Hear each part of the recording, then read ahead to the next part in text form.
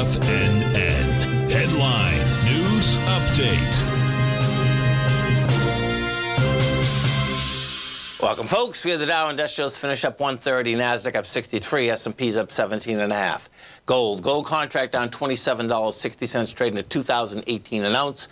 We had silver down 73 cents, $23.32 an ounce. Light sweet crude up $1.84, $71.18 a barrel. Notes and bonds. A 10-year note down 26 ticks, trading 110.11. The 30-year off a full point, plus 3 ticks at 119.05. And King Dollar up 441 ticks, trading 103.982.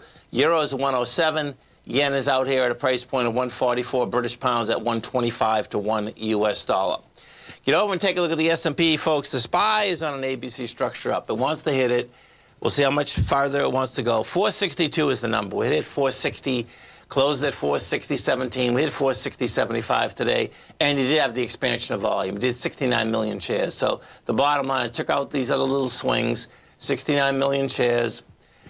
You're going into 71 million. That's from 5 months ago. But the bottom line, we're going to get that 462. We're going to take a look at the NDX 100, the 3 Qs, same type of setup. Bottom line, wants higher price. I know. I mean, hey, Santa Claus is coming out, too.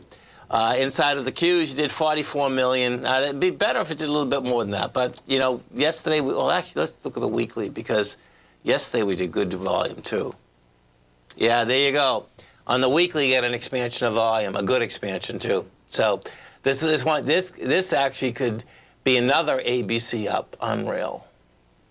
It hasn't hit the high yet, but if we get a good week next week, it's going to be an additional ABC up, folks, which is going to be insane.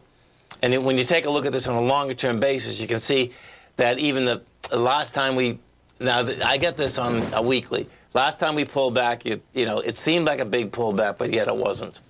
We go to the gold contract. Gold bottom line looks to me like, yeah, it is still going to go lower before it's going to go higher. And, you know, couldn't hold price out here today. Closed at the lows. Had 226,000 contracts traded. So now it means we have to get below that number also in order to get the higher price, and we need a rejection of lower price. Notes and bonds, though, is still running the market. The note and bond market wants higher price, lower yield. Have a great weekend, folks. Have a safe weekend. Come back and visit Tommy Monday morning. Kicks us off 9 a.m. Great show, folks.